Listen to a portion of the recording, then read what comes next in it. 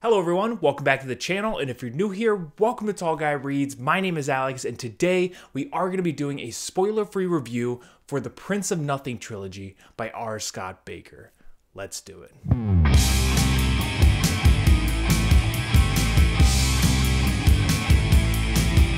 Alright, so diving right on into this review, the Prince of Nothing trilogy is a dark, epic fantasy series written by R. Scott Bakker that explores a variety of different themes and subjects such as morality, humanity, predetermined fate versus self-control. It explores free will, it explores good versus evil, and a number of other major themes and concepts related to the human condition and just, life in general. It's made up of 3 books, which include The Darkness That Comes Before, which is book 1, followed by The Warrior Prophet, and then The Thousandfold Thought. Now, The Darkness That Comes Before is the first look into this entire world that we have here from R. Scott Bakker, and really gives us a good idea of what we can expect this series to represent, because right away you are introduced to this world that is completely reeling from an apocalyptic event that happened 2,000 years ago in the past.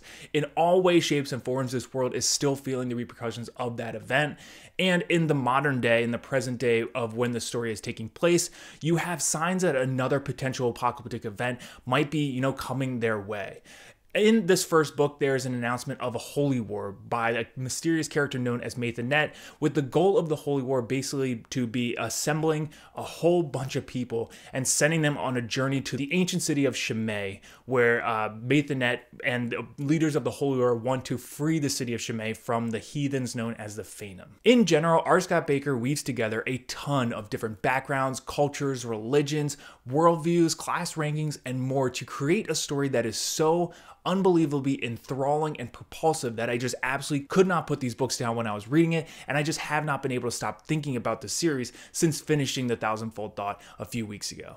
And I think that's a perfect place to start with this review, because for a story that's not 100% about the characters and it's not 100% about the plot itself, that's very much driven by the themes and the philosophies that are being explored throughout the books, the plot itself is very propulsive. I found myself very latched and hooked into everything that was going on. If there was a situation where I had an expectation of something I wanted to happen or something that I thought was going to happen, more often than not, the reality ended up being something completely different and better than anything I could have imagined. And as a result, you just get utter chaos in the best way possible, in a very calculated way that feels natural and allows the story to progress into something that feels so unique from anything else that I've read in fantasy in a long time. Each book in this trilogy has a very distinctive feel from one another, and this is something that I really enjoyed about this trilogy. The first book, The Darkness Comes Before, is very much your first introduction to the world, to the characters, and everything that is going on within, this announcement of the Holy War and all the other situations surrounding it. One thing I have to say about R. Scott Bakker and The Darkness Comes Before is just how quickly he got me invested in this world. I think whenever I start an epic fantasy series, the first book sometimes can be a little bit jarring because I'm trying to just find my footing when it comes to the names, when it comes to the world, and it takes me a little bit to really get invested in what I think is going to happen or what I want to happen with the characters on the page. And R. Scott Bakker, it took me very little time. I think within 150, 200 pages of this book, I was deeply invested in all the political movements of how these characters were reacting to this announcement of the Holy War and how they were trying to extract it and use it for their own personal gain. And it was just fascinating. Book 2, The Warrior Prophet, kind of takes a step away from this political intrigue. And it's not that it's gone entirely. I definitely think it's still there. I just found that for the most part, this book really focused on the character work and the character narrative of all the major characters in this story.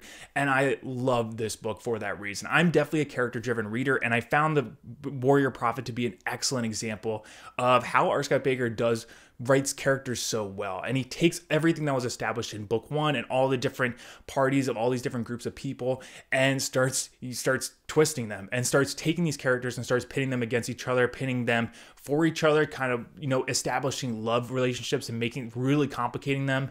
And there's just a lot of character work that is done in this book that is just excellent. In addition to that, The Warrior Prophet also has some of the highest highs when it comes to the action of the trilogy. And this is the first time that you really see how R. Scott Bakker writes massive action scenes, and it is really good. I was very impressed by how he was able to write some of the battle scenes that are in The Warrior Prophet especially, and it was just a lot of fun watching that develop from the first book to the second book. And all of that caps off with book 3, which is A Thousandfold Thought, which kind of takes a new turn in addition to everything that has been established in book 1 and book 2 to provide a way more philosophical look at everything that is going on. This book is filled way more with ideas and philosophies in the sense that it's more upfront in your face as a reader. You're getting much more philosophical look at the reality of the situation that's on the ground and kind of what is motivating these characters to do certain things that they're doing.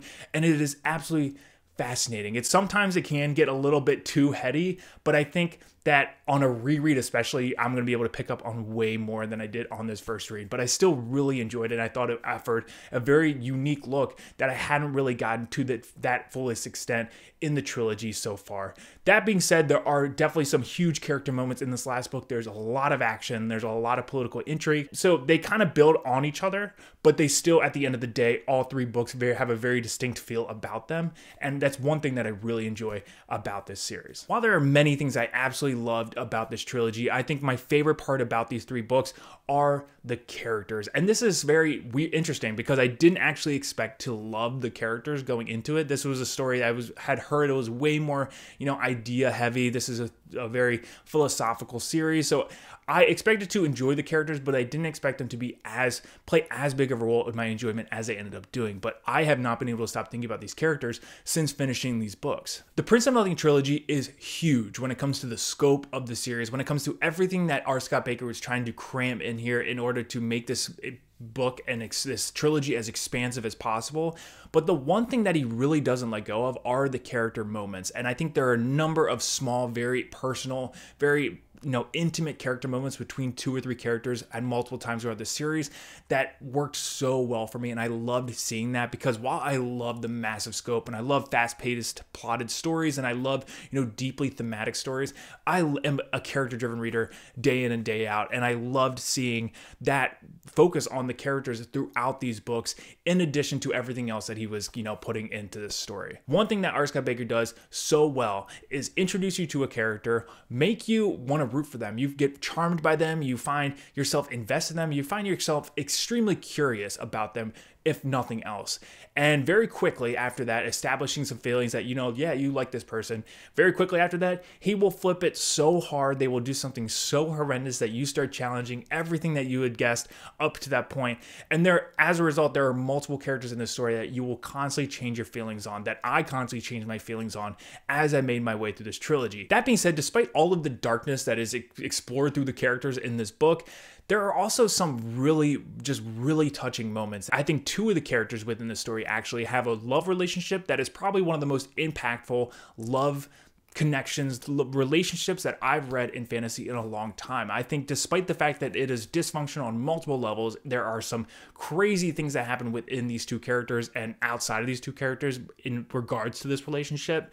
I think on a general level, this is a very emotional, charged relationships that had me really hooked in and really impacted me on a variety of levels as I was watching this, kind of relationship between these 2 characters progress throughout this trilogy. So I'm not going to dive into all the different characters within this trilogy because I do think that would take quite a bit of time, but I do want to briefly touch on 2 of my favorite characters within this series. And the first one has to be Anasarimbor or Anasarimbor Kellis. Now, Kellis is one of the most mysterious individuals I've read about, and I want nothing more than to learn everything I possibly can about this character. Anasarimbor Kellis is a monk that is sent from his order, the Dunyain, in order to search for his father, Anasarimbor Moangus, and as a result, he becomes a central figure in the story being told, and as a result, one of the central figures in this holy war in general. Kellis is so mysterious. He's so intriguing. And the first moment you are introduced to him, you just want to know more. And I think this is a perfect example of a character that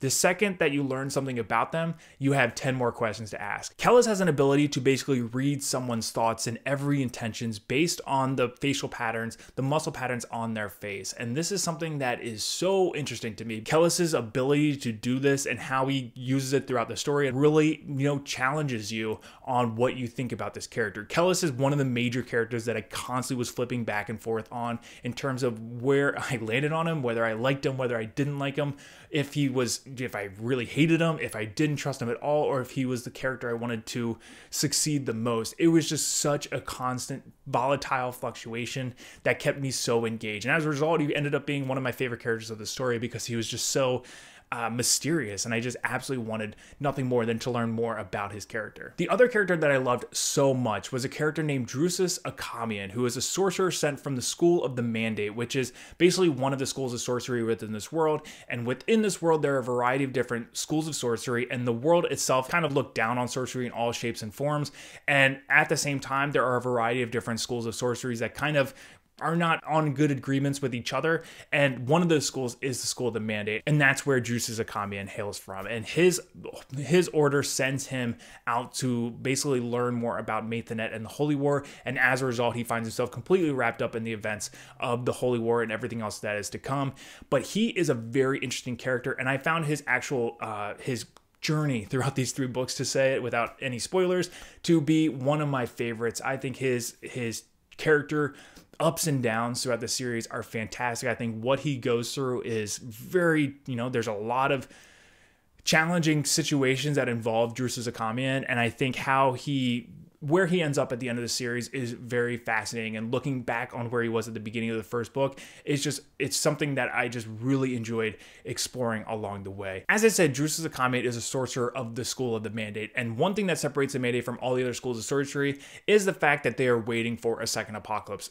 Essentially, ever since the original apocalypse, the one 2,000 years ago in the past, Akamian and all the other people that are part of the School of the Mandate dream the events, the harrowing, terrible events of the first apocalypse in their dreams every single night on a level that is so impactful to their psyche and to their everyday personality, that experiencing this every single night sets them on one goal in order to prevent the second apocalypse and what they believe is coming no matter what. And a lot of other people in this world think that they're a joke, think that they are spouting nonsense, they don't want to listen to them. But a character like Drusus Akamian coming in and being sent to, search for Maithanet and be a part, essentially join up with this Holy War and all the other characters that we have in the story, provides for a very interesting combination. And you start to see how maybe there's a bigger picture going on here than what is originally assumed from a lot of the characters at the start of the darkness that comes before. In addition to those characters, you also have Esmenet, or Esme, who is a prostitute whose love for a certain character takes her to completely unexpected places.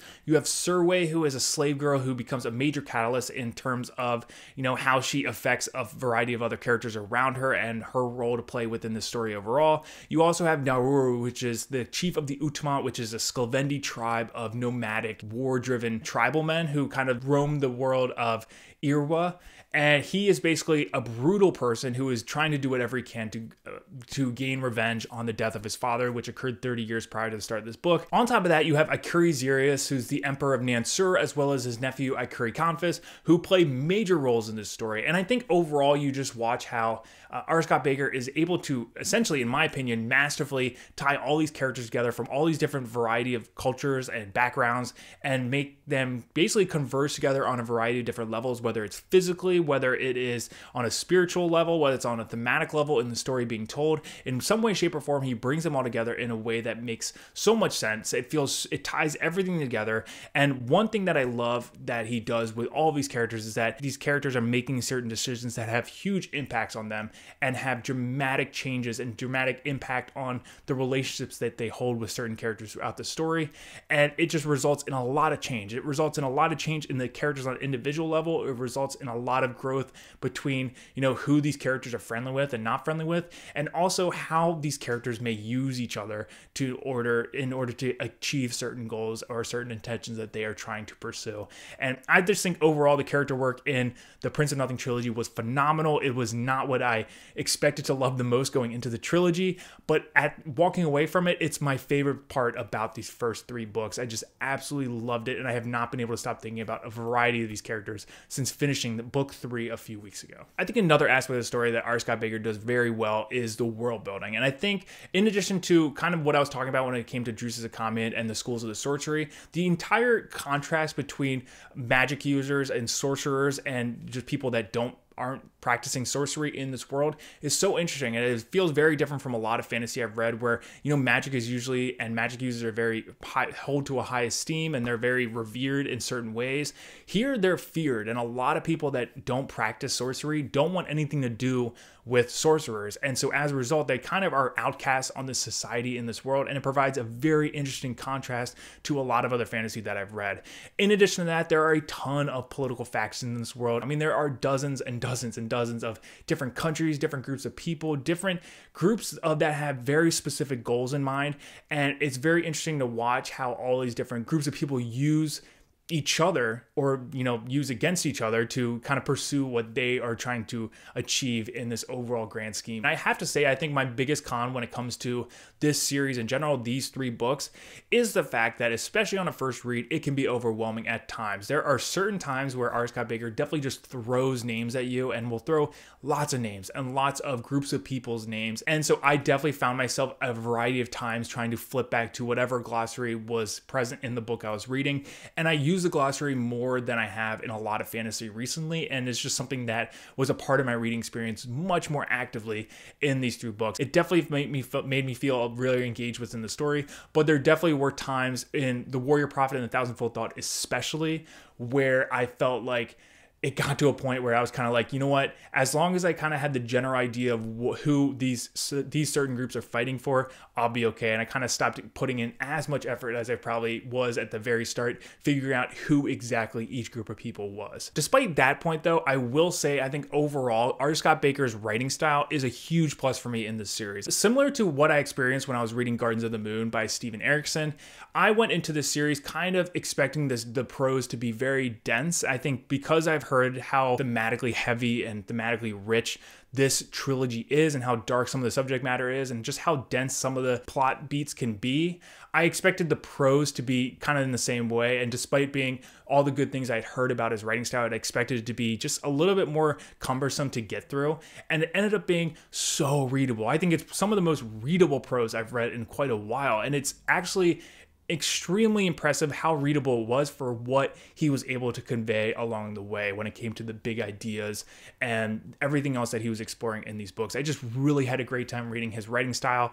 It was very fluid. It made me just kind of zone out and focus on the story. It was very majestic and poetic. I think I highlighted more in these 3 books on my Kindle than I have for a lot of books recently, and it's just poured through highlights, because every other page I was just like, wow, that is such a good line, would highlight it, and I just really enjoyed doing that. He has a writing style that fits thematically with everything else that is going on in this story, and it really adds that philosophical nature to it, while at the same time being very easy to follow for the plot and the story and just the actual, personal character moments that are happening on the page. With that said, the final big thing I want to talk about is kind of the atmosphere and the tone and the subject matter of these books. So this series is dark, and I think one of the biggest things about it that really makes it so dark is just the actual tone in and of itself.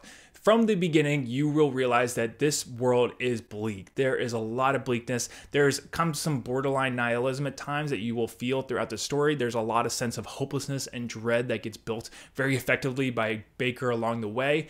And the opening book starts off with a quote by Nietzsche, and it's just a fantastic quote, but it really sets a tone for the story. You really know what you're in for right from the beginning. Bakker explores a lot of ideologies and themes and things like metaphysics in these books, and to the point that it's something that becomes a very integral part to the series and the atmosphere of this story overall. And I really enjoyed it. I definitely didn't pick up on a lot of it, and I think most readers won't, especially on your first time through. I think on a reread and on a few rereads, I will definitely pick up on more when it comes to the ideologies that are being kind of expressed through the characters in these books.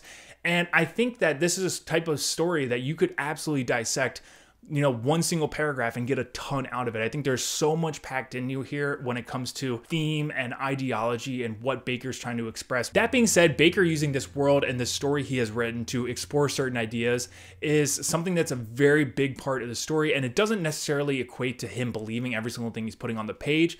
But that being said, there are definitely moments of this series that you will feel like he is definitely, expressing his views on certain things, especially when it comes to his worldview and just view on the human condition. And it's something that you just definitely should be aware of. I know some readers who really hate when authors do that. I don't. I found it to be really interesting and I really enjoyed it, and I thought it really fit with the overall story. But I definitely wanted to make you aware of that because it absolutely plays a role in these 3 books, especially in the 3rd book, The Thousandfold Thought. Now, with all of that said, should you read the Prince of Nothing trilogy by R. Scott Bakker? Now, before I can give you a straight yes or no answer, I can't really review this series without bringing up the fact of just how dark this series is. And this is something I touched on earlier, but I think it's very important. It's not something I can really gloss over because this is probably the darkest fantasy series I've ever read. And that's no exaggeration. I just haven't read a ton of super dark fantasy, and especially ones that hit on the level that this hit. I just think the subject matter in these 3 books is, it's extreme at times. And I think R. Scott Bakker really pushes the limit when it comes to a lot of the character situations, a lot of the themes that are going on, a lot of the actions that take place with some of the characters, and just the overall worldview. There's a lot of trigger warnings. There's sexual assault. There's assault in general. There's violence. There's a lot of borderline nihilism at times. There's just a lot of dark worldview and a lot of, despicable acts that happen within these 3 books, and he really doesn't shy away from it. And I just want to make this point clear because if you are interested in the series and you are not comfortable with those types of things, I probably would recommend you not pick up this series, because no matter what I say, I promise you, there are absolutely these things in the series and they are not going anywhere. So if this is something that bothers you, if this is something you really don't want to read about, just be aware that it is very present in the story. With that said, on my end, I found it to work very well in the overall story. I think Bakker does a very good job of tying everything together when it comes to the overall tone and atmosphere of the story and making it so all of these, despicable acts that these characters are committing throughout the story have huge repercussions on them as individuals, but also the situation around them. And I think he absolutely shows that at a very human level throughout the series. And as a result, sometimes, these really dark moments really result in me as a reader getting a lot more emotion out of me than other less dark situations might. And I think that's exactly what happened here. I just think I found myself extremely invested in these characters, extremely invested in the story, much quicker than I usually am. And there's just things from the story that I just will never, ever forget. On that note, if you're okay with that, if you're comfortable with taking a look at the absolute depravity of humanity at its lowest point, and you're also looking for an dark epic fantasy story with some rich political intrigue, with some wonderful world building, with some fantastic characters, with just awesome action scenes, some extremely epic highs and lows, and some very interesting and thought-provoking ideologies and philosophies that are intricately woven throughout the narrative of the story, look no further, because the Prince of Nothing trilogy will have all of that and so much more. Overall, the Prince of Nothing trilogy by R. Scott Bakker was an absolute hit for me. I loved all 3 of these books, and I'm so excited to see what's to come in the sequel series, the Aspect Emperor series, because I genuinely don't know where the story is going to go from here. The Prince of Nothing was one of the most unique and rewarding reading experiences I've had in a long time, and I just really, really, really got so much out of this story. Overall, I hope you enjoyed this video. I hope you enjoyed this content. If you do, please think about subscribing, hitting that bell notification down below if you want to get updates of new videos as they come out. Hitting that like button helps me out, helps the channel out a lot, and I really appreciate it. But with all that said, I hope you guys have a fantastic day.